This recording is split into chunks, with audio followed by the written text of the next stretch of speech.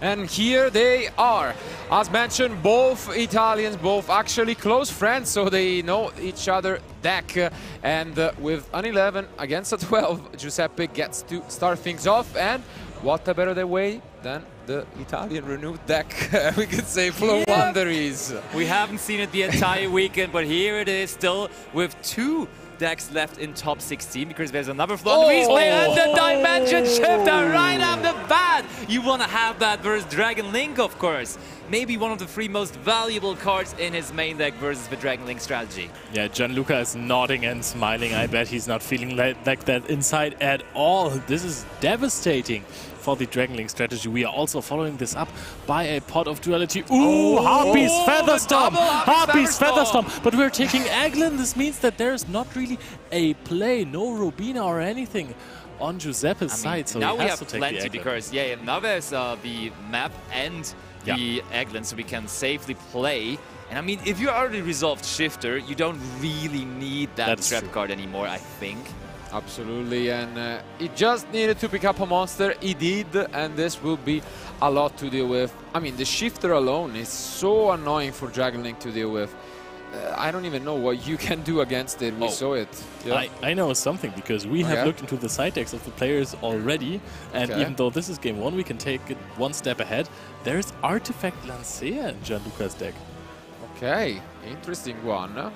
Although, yeah, not maybe not too useful during your own turn, but it's definitely a way to also stop the Floowandereeze, because they need to be banished in order to recover. But this is stuff we have seen plenty of time in the past, and yeah.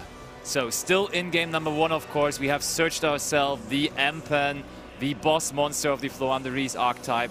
It's crazy that we haven't featured this yet the entire weekend, because there were so many Flu players.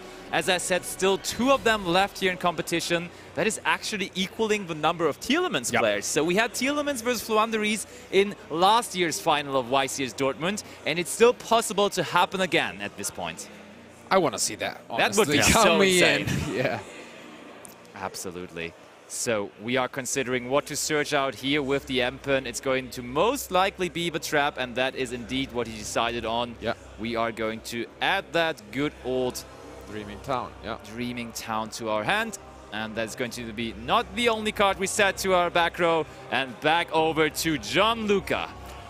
This could be a quick one. If he doesn't have a way to fight against this Shifter, might just pick up his cards, but he's gonna try his best to stay in this. And he starts things off okay with the Cypher. Okay, not too bad, not too bad. Does Giuseppe just immediately want to maybe get this booked somehow? Oh wait, no, the Dreaming Town would also not be able to hit the graveyard. This can trigger them up first and foremost. So true. Not interested in going for that. Wow. I mean, probably he just does not want to play into Talons and Frost, I would assume. So far, there's no need for that. That Striker Dragon is not doing a whole lot, to be honest, because it is being negated by the Empen. So far, no real need for Giuseppe to do anything, really. I was wondering if he could have just waited this turn out, and if Giuseppe tries to OTK Gianluca, he still had Bestials to play with in the next turn. Okay, Regain is going to trigger, so we are giving Giuseppe that Dimension Shifter back into his deck, and if he has another one, he might even be able to use it in this game. Yeah, but that's not the end of the work, because some of the Floowandereeze combos can actually recycle it on top through the Ryza, so honestly, getting rid of it is actually better in this case for Gianluca, but yeah, it seems like that might be it. And I think Leo was right. He could have just kept his cards and tried to just use the Saronir to survive. This time around, not quite the chance. Okay, look at that. We even don't decide to activate our trap card to have normal summons on our opponent's turn. So Giuseppe will just stick to normal summoning on his own turn instead. But let's see whether that's enough, whether that is going to be enough to end the game here this turn, because from time to time Floowandereeze can struggle to do that. Oh, there is the Branded Beast for the map right away. And it's going to resolve Now the first cards that are hitting the graveyard here after the Dimension Shifter. And Saronir will send another card to the graveyard, and it's going to be Magnamut, interestingly enough. I like that a lot, because now when the Eglin comes down as a normal summon, you can special summon out the Magnamut from the graveyard, generating further resources. Also, Regain is pretty good against Floowandereeze, because you can just recycle their Floowandereezes that get banished. Yeah, indeed, that's true. So he wants to have access to Magnamut, and Giuseppe, I think, kinda has to hurry up with his playstyle here, because if you give Dragon Link too much time, if they can resolve Branded Regain too often, if they can resolve Magnamut too often, it's going to be rough. And as soon as that Magnamut is in rotation, it's going to return, that's for sure. And as this card is using its effect more and more, it's going to be tough indeed. And that's exactly what's going to happen, using the Regained on the Magnamut right here. Okay, so now we are going to form an interesting chain, because first of all, of course, the Eglin will resolve, and then we will probably also want to normal summon something through that effect, and then at some point Gianluca probably also wants to activate the Magnamut. That will happen in a new chain, and now we are adding the Eglin to hand. We're going to use the next normal summon. Are we just going to use a Robina to search for a Stree right here? Could be the case. He already has access to the Raiza, so he has that in hand already. So that's why we went for the other. But it's also nice because you probably can go for the continuous spell. I think it's a great way, not quite to OTK here, because obviously the map is gone. But that would have been the original plan, I assume. I mean, Stree is actually like really good. I really like the idea of Stree because you can then get the Saronir out of the graveyard, and then you will be able to just end this game without any more dark or light monsters hitting the graveyard, and therefore potential Bestials in the hand of Gianluca might be turned off by that. I mean, if you break this field, then there will be Striker Dragon Magnamut in the graveyard. Okay. I mean, if you go for Raiza, maybe not. That's true. But there, first of all, is going to be Ampen, Chainlink 1 Ampen, Chainlink 2 Eglin. And do we go for the continuous spell card that Marcello was already seeing on the horizon here? Unexplored Winds, can't quite tell, but I'm pretty sure that's it. And since this turn he has not activated a card like, you know, Prosperity or Extravagance, he can go for the draw effect as well. That's true indeed. And yeah, I see Unexplored Winds in his hand here. Oh, and he has the Stree, so Stree will just immediately resolve. Gianluca not even asking for a response window there. Maybe a little bit of a giveaway. And there now is both a chance for the Branded Regain to trigger, so you might as well draw into one of those. Interesting.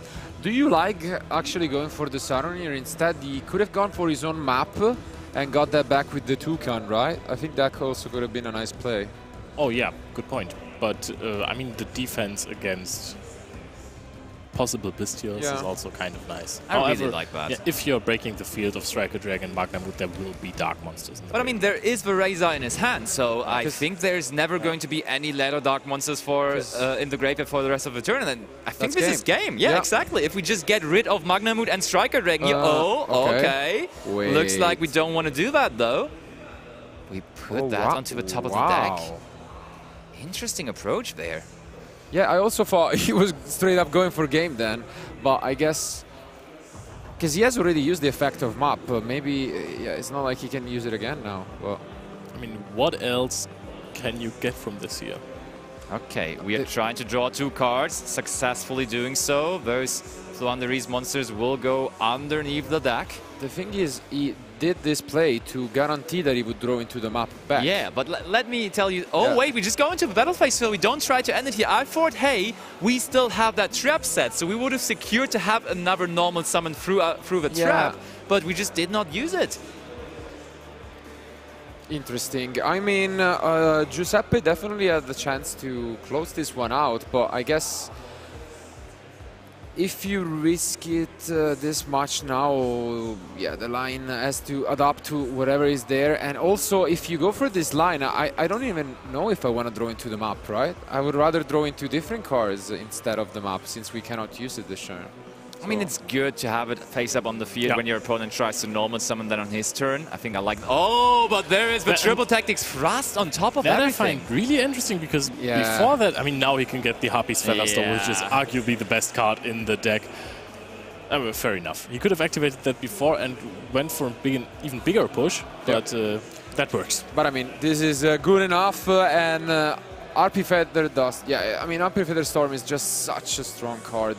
There is not many outs to it with Red Rebuke gone, and how can you even out it, I guess? It's pretty tough to play around it. So it's been popular lately as a one-off in decks because you can just going first, set it through Turbo Tactics Thrust. But Giuseppe Tazitano decided that it's even powerful enough to play 2 copies of it in the main deck. So he wants to hard draw it from time to time. He wants to set it with Thrust. He just thinks this card, even going second, is good enough. Oh, look at that. That's the first monster effect already activated there by Gianluca. So we are holding the Featherstorm for now.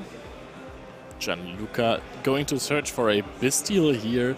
I was going to say he might find a Jerusalem to defend him even further. However, Jerusalem can only send special monsters, and there's not a lot of those in Floowandereeze. I mean, even though it was already activated, it's still going to be negated by the Featherstorm, though. And therefore, we chain it to the Lubellion. Oh no, that is just a sad monster. Gianluca holding on to his last defense here. That is not only a sad monster, this is also a really sad monster. And now we are going to activate the Trap Eglin normal summon. Can Eglin even still search something? It feels like he has all of the monsters in hand already. Magnamut is going to be summoned again. Yeah, I think it should be a Mist Valley Apex Avian that's still in his deck, which would be a safe way to play through a couple of things. I think I saw this in the hand. Oh, okay, then maybe not even. He declared the effect of it, so there should be something.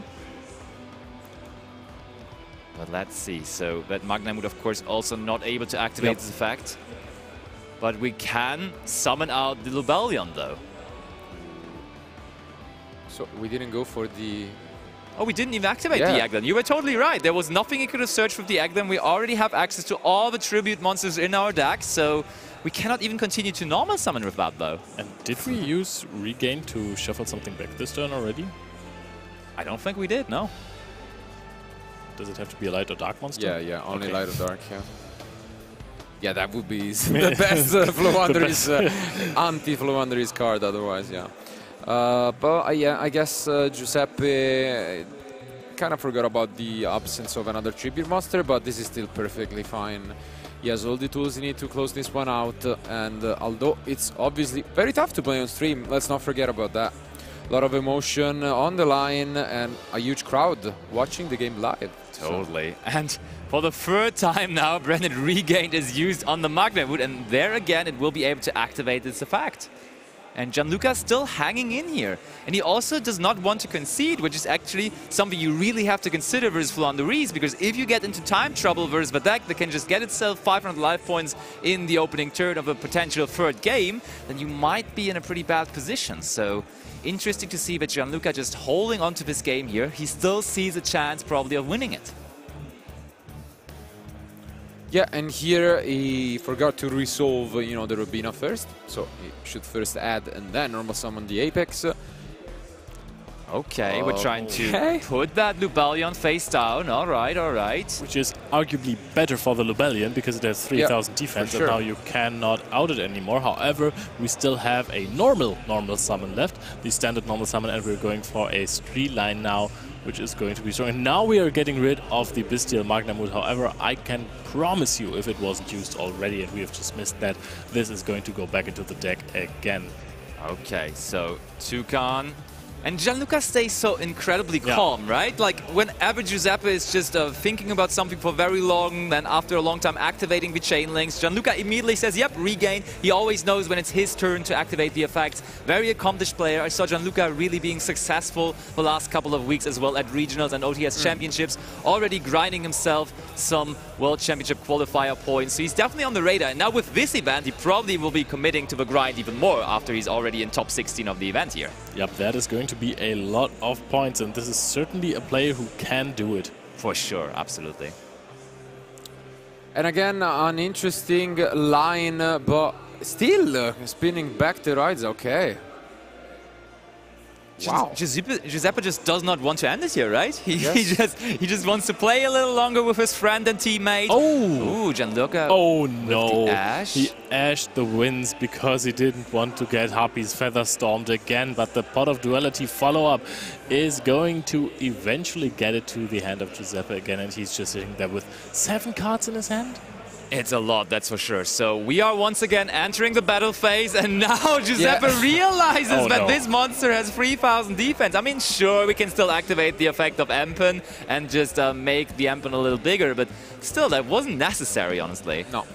And as you mentioned, he could have just kept his Ryza and other monsters around, but he wants to give his friend another draw. Yeah, for sure. Why not? 2 more cards to the back row. We know one of them is going to be the second copy of Harpy's Featherstorm. So is Gianluca even going to be able to do a whole lot here on his next turn? It doesn't look like it, honestly. Is he going to draw into the main deck evenly matched that can get him out of this situation? It won't even, because there is the Mist Valley Epic's Avian. Did we resolve the Magna Mood, by the way? No. But we did activate it, right? Yeah. I'm pretty sure we did, but we already drew for turn here for Gianluca, so maybe we should double check that, because I am pretty sure that he did activate it there. And I mean, it's not there anymore visible because it was shuffled back with the regain, so it's easy to forget, but I'm just pretty certain that he did activate it. There now, he continues with the Saronir. And Featherstorm is going to be chained. Which is, I mean, fair. You want to stop the turn of your opponent as well again. Double Empen, Mist Valley Epic's Avian, double Featherstorm now. So 2 times in a row, basically. Okay, so we are thinking this through now. I think they are now discussing the situation. Catching up on the Magnamut miss, but I think they're both agreeing that the situation right now is correct. Okay, so maybe it was negated, maybe he didn't even activate it. Fair enough. Okay, so another set monster by Gianluca, and this time we use the Dreaming Town to normal summon out the Robina. Tree as well. Add back this tree, so we are slowly draining Gianluca out of resources. And I think at this point, concede. This is, it really looks like it's over. What does Gianluca have up his sleeve that he can still think that he can pull this around? Yeah, he still is so calm, right? He doesn't even think about the time that is going down. He knows Dragon Link is the deck that he has been playing for the last couple of weeks and months. He is completely trustful in his cards, and he doesn't want to give up just yet.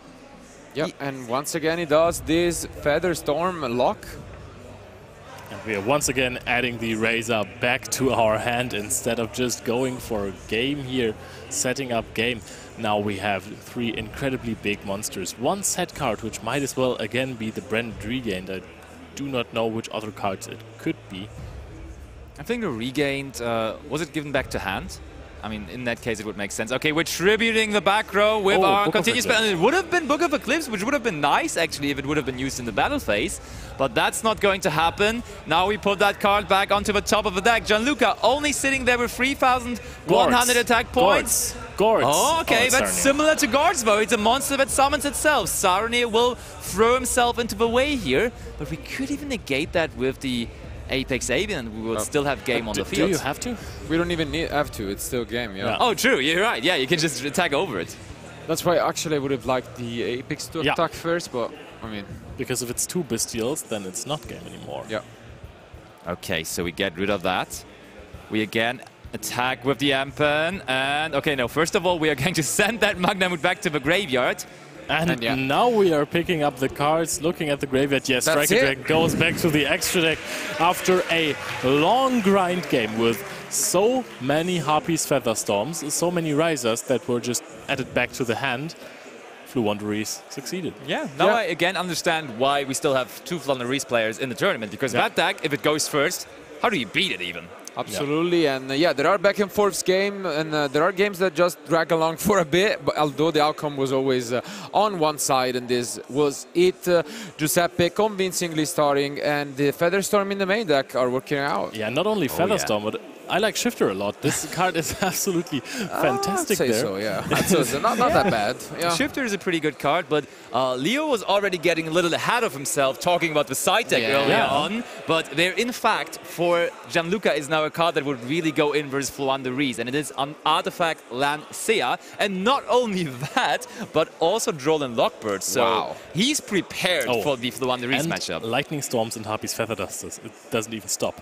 Yeah. Wow. He is definitely seems like his side deck is pretty much built for that. He's Italian, so most of the time he's going to practice against other Floowandereeze players. True. Yeah, and as we mentioned, they are teammates indeed, and most of them did bring the Floowandereeze, so it makes sense. Of course. Tested against it, and now... And you're terribly afraid after that? So Yeah, I mean, you could tell why, right? Because that game looked really like no fun for Gianluca, because he was just setting monsters consistently with his Dragon Link strategy. If that's what his testing sessions were like, then of course I understand those side deck cards. Totally, and I would say that will change significantly the outcome of this game with Gianluca, first of all, going first and trying to set up his combos. But let's take a look at Giuseppe. He's the same.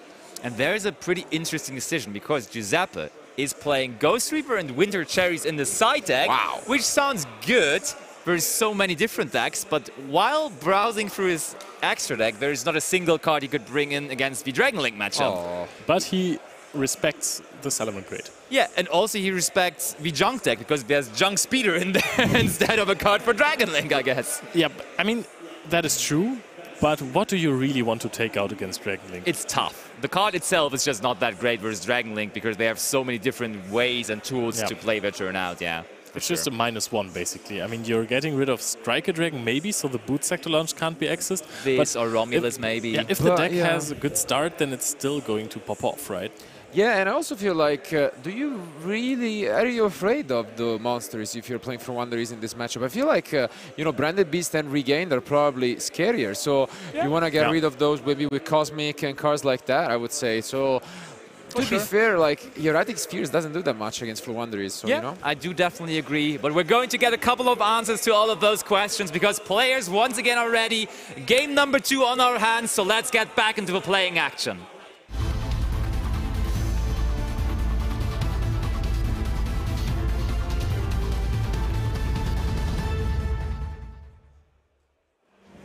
Marcello was talking about the Cosmic Cyclone earlier. I really want to see this one-off Cosmic Cyclone and the main deck. Okay. Alright. There it is. I see already a controversial card in Giuseppe's hand, being the Apex Savian. Usually you tend to side out that, going second, I would say. That may be the best normal summon that the Dragon Link deck currently has to offer, and this is going to be a Black Metal Dragon, and that immediately turns into a Striker Dragon.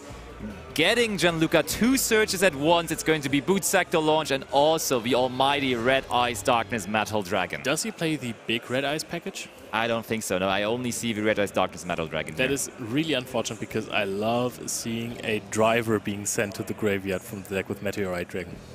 Yeah, that's a cool tool for sure. But where are we going next? We already have access to like a small combo here. So there is the Red Eyes Darkness Metal Dragon.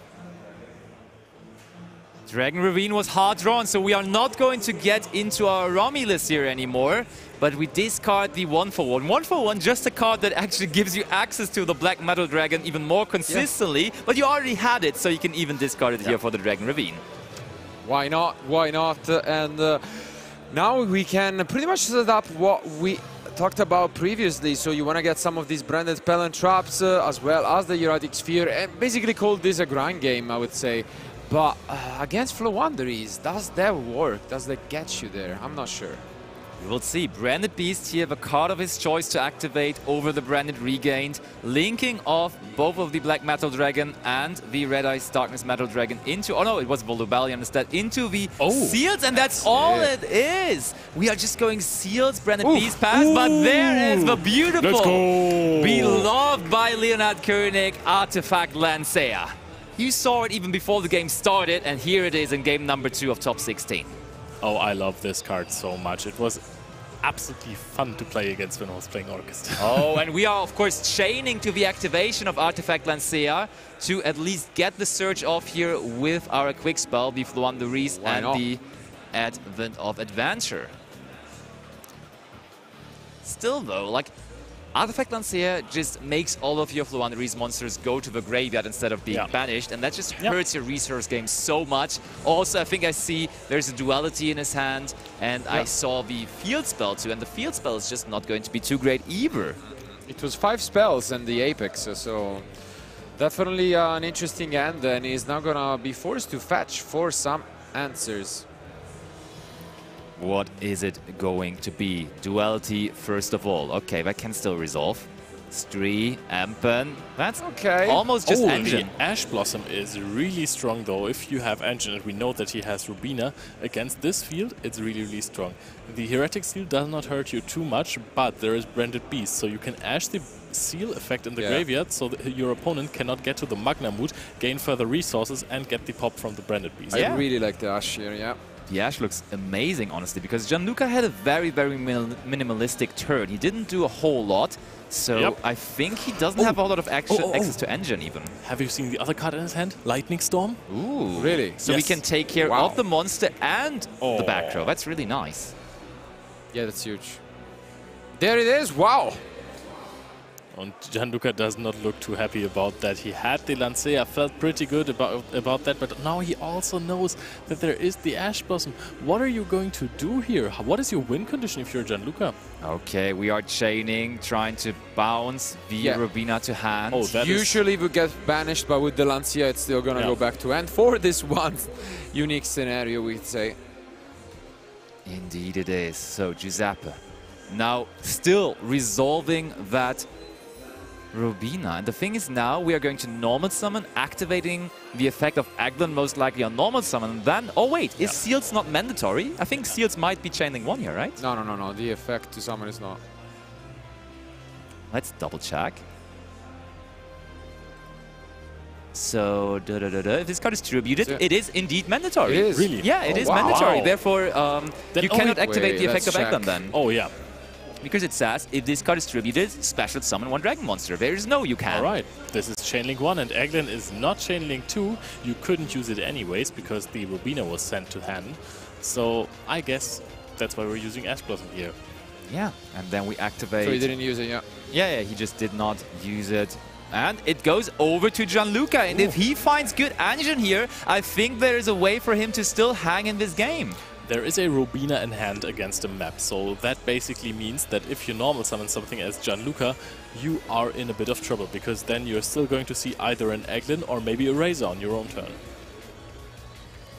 Oh, he just passed back! Oh no! Wow. Gianluca just not summoning dragons, and Giuseppe about to let some more birds fly. He reveals the Rubina for the map. That is not what you're supposed to do in Dragons.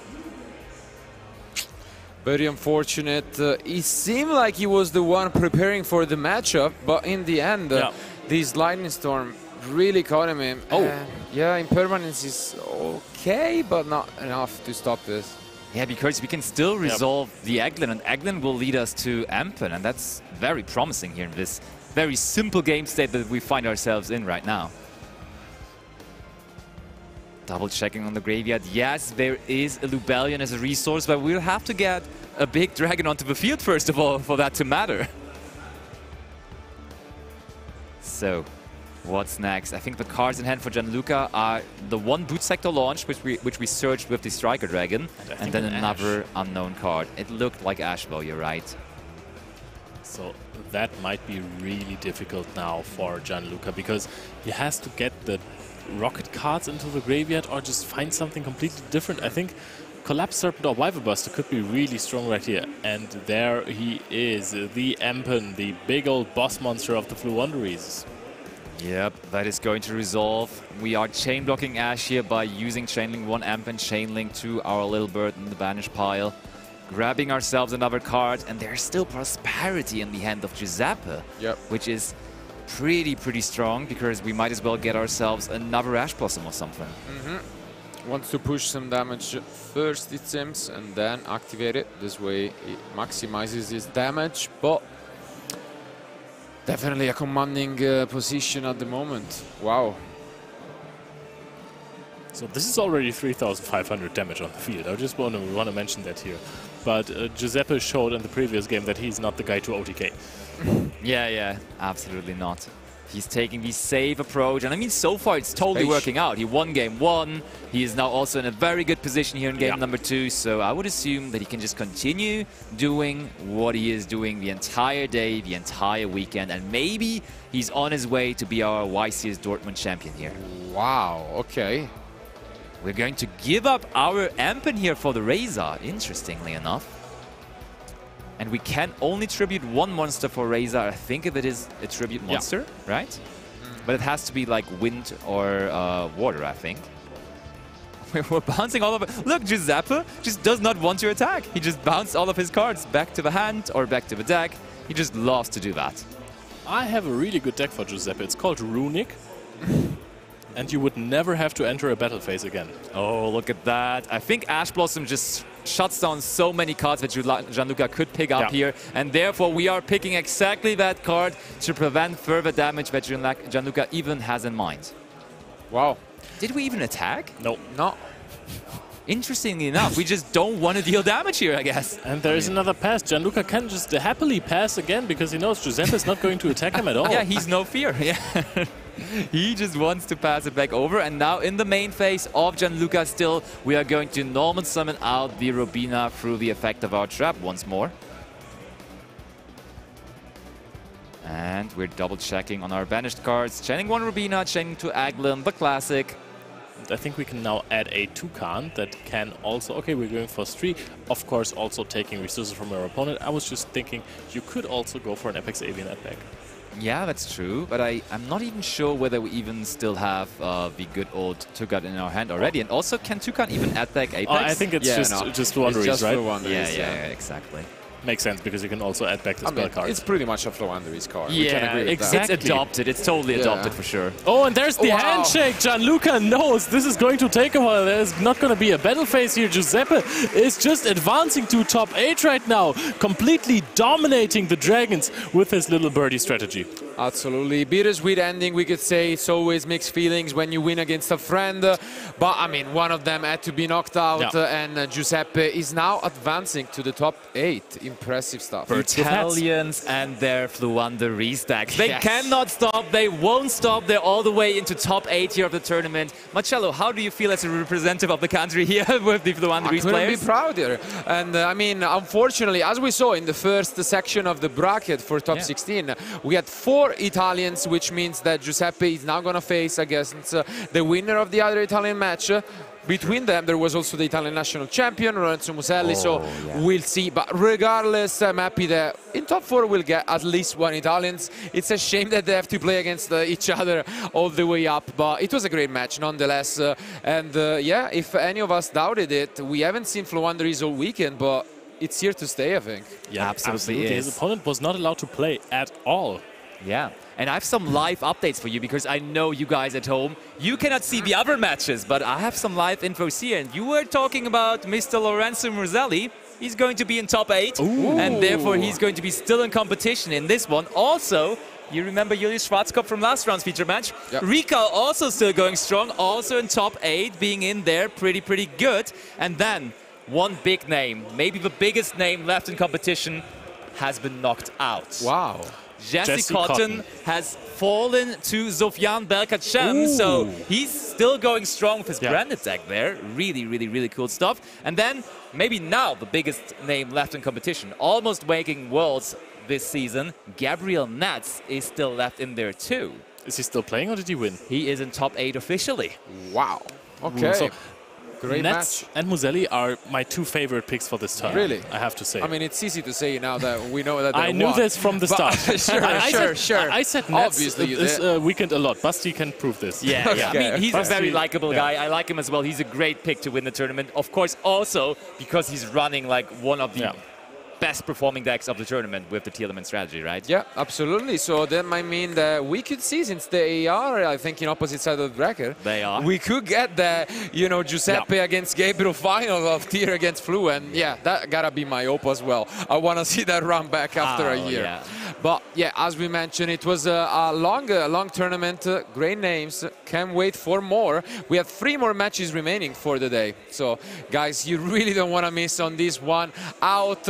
But again, if you have any preferences, feel free also to drop out. What are your picks for who do you think is going to win the event? What deck, what player? Still, it seems like we'll have a very diverse top 8, it seems. For sure. So many different decks for top 16, but the match is not over yet. We, for example, also still had Vanquish Soul in competition. That might have made its way into top 8, which would be really cool and something to look out for. And funnily enough, we know Pearly was quite strong and quite well represented at the beginning of the tournament. There's 0 pure Pearly decks in top 16, but there's 1 Pearly Sprite. I don't know whether he has won or lost yet, but maybe that's something to watch out for too. I mean, this is a crazy spicy deck, but in the end, we were talking about Van Crystal earlier, there can only be one winner, and now we are going to talk to our winner of the top 16 featured match. Ed, take it away.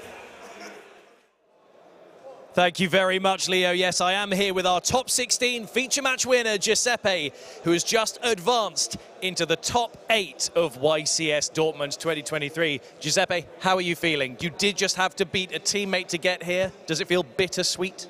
Yeah, of course, I preferred to go against not my teammate. I mean, yeah, it's unbelievable because I didn't expect to reach this results. I mean, yeah. Also because my teammate is very, very strong. Gianluca is very, very strong, and of course, it's not an easy game with him. So, yeah, I feel very good now. Don't worry, I mean, we're going to have to do this quick-fire interview with the top 8 very soon. Obviously, we'll speak to you again very shortly. But let's just quickly go through that game, because the first game went on for quite a while. Obviously, you played the Dimension Shifter and M-Pen, which is quite a difficult field for someone to out. Then the whole D-Shifter being sent back and things, so he was able to play. We were wondering, why didn't you go for game earlier? Because there seemed like a couple of points during game 1 where you could have attacked for game, but you kept just playing it out and making sure that you were in control. What was going through your mind? I was afraid that to don't close the game because he plays the Bestials. So at some point, if he could have done a Bestial, maybe I couldn't close the game and lose my advantage. But I keep the game in my advantage, and the results after turn, Floowandereeze is a strong deck when the turn passes. And then when we got into game 2, obviously Gianluca started with Heretic Seal and Branded Beast, had things in hand, but you lightning stormed that back row and then ashed the Heretic Seal as well. And then he ended up passing on his turn. Now, we're assuming that was maybe not to activate the normal summon effects. When those are happening, do you feel like you already have the win secured, or are you having to still play quite carefully? My opponent did the Lancia, so I couldn't play in that game. So I just taking my Robina, use my field spell, and then waiting his responses. When I see that he bricked because he didn't play, I started to use Raiza to gain an additional turn. After that, in fact, the turn after, I had all the Floowandereeze in play, and then I could win. And you did. Here you are now going into that top 8. Do you think you can take it all the way to the final? I play game after game as my teammate Diego teached me. So game after game without thinking about what if I lose, what if I win. So I'd say getting into the top 8 is still a great achievement. So I hope that you just carry on with that attitude, that calm thing of just, I'll take every game moment by moment. Congratulations. We're going to be speaking to you again very shortly, along with the 7 other competitors in our top 8 cut here at YCS Dortmund. Don't go anywhere. That's coming up very soon.